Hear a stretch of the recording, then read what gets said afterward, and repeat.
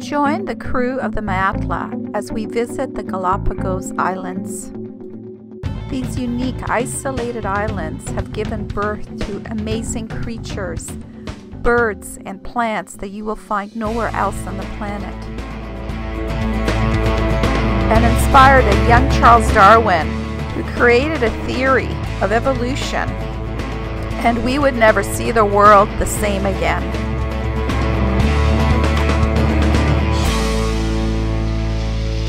We made it. We got to San Cristobal a day before Jan and Terry joined us. It seemed like a lifetime ago that we had left Marina Chiapas from Mexico and arrived here. We had a great anchorage and we had already made friends. The boat next to us belonged to Eric, a retired professor from France. There's Eric with his around Cape Horn boat. Hola. Hola.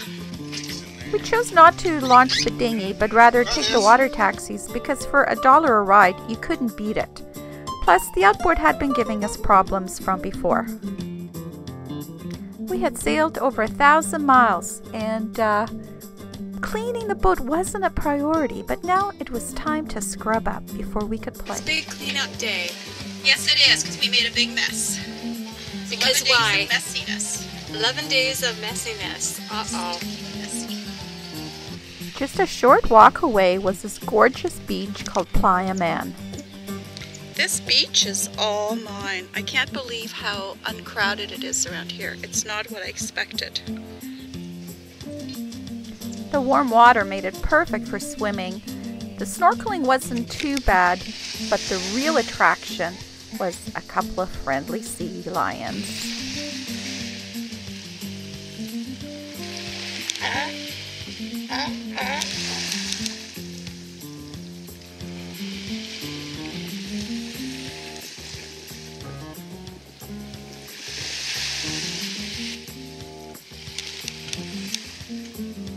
I just had an amazing swim with the sea lions.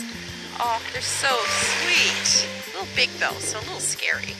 And on my private little beach. And I spot a couple of marine iguanas, so let's go check those out. Does he know that I am watching him? Here comes a black crab.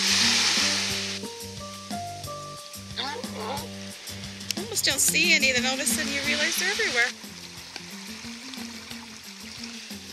Look at this guy up there. It's like he owns the joint. Oh, wait a minute.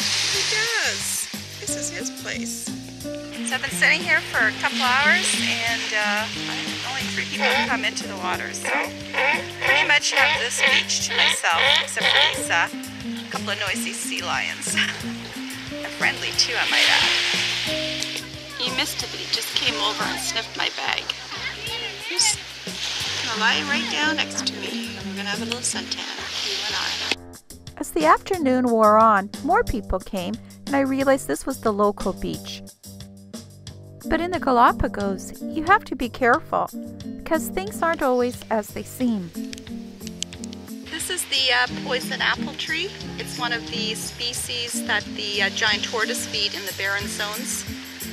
The poison apple tree not only contains a sap that when touched will burn the skin, but also has fruits and winter apples that are very poisonous, so you do not want to be biting that apple. With just a 10-minute walk from the wharf, we came back to Playa Man over and over again.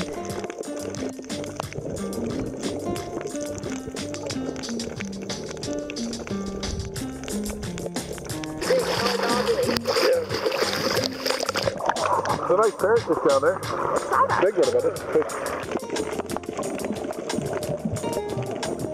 The visibility was not always the best, but there was always something to see. Later in the day, the air would fill with a delicious smell as vendors set up small barbecues across from the beach and throughout the streets.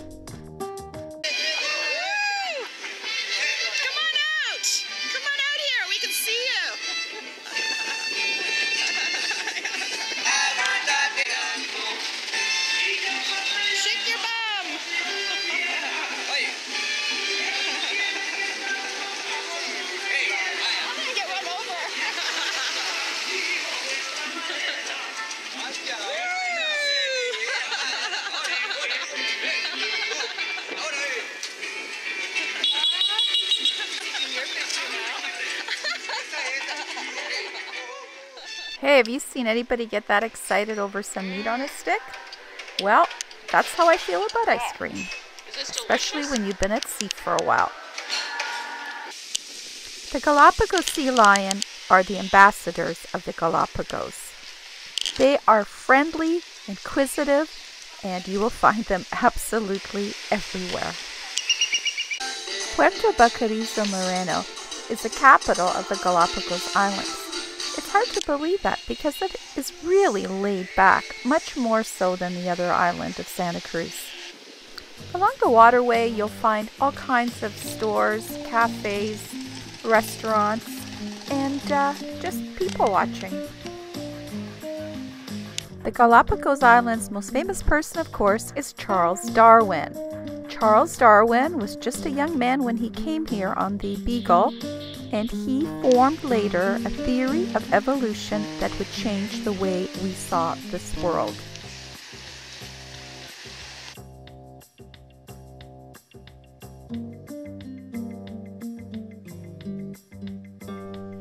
Would the Galapagos do the same for me, I wondered? Would they change the way I saw the world?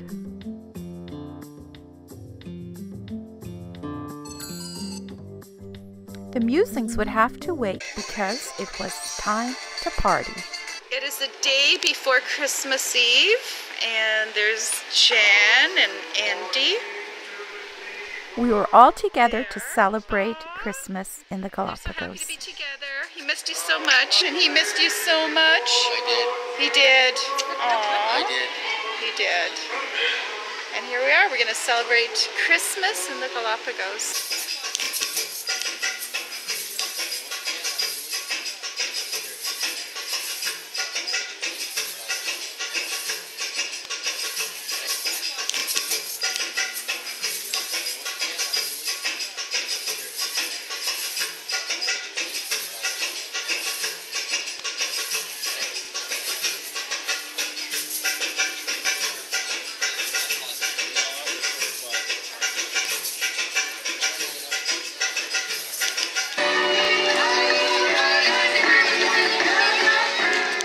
It was a Christmas Eve I will never forget. When I got down to the wharf, I found out that the water taxis don't run on holidays. And in the spirit of Christmas, a group of strangers delivered us to our boat in a private tender.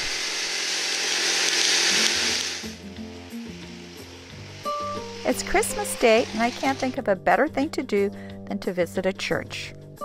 The Cathedral of Immaculate Conception in San Cristobal is not like any other church you'll ever see.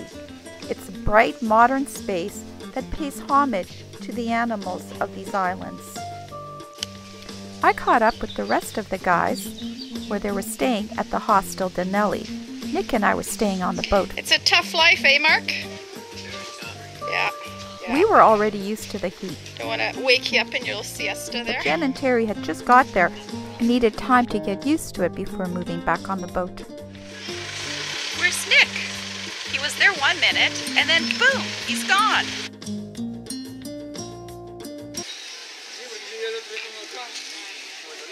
It was Christmas Day and we were going for our big Plus dinner. 5 years. It's a good deal.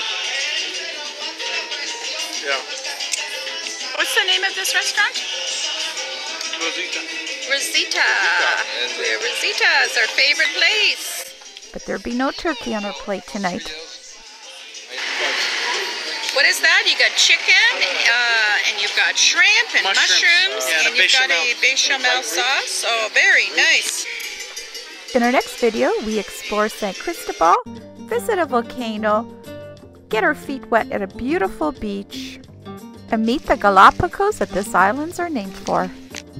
Thanks for watching. Please leave us a comment down below, subscribe, or give us a thumbs up.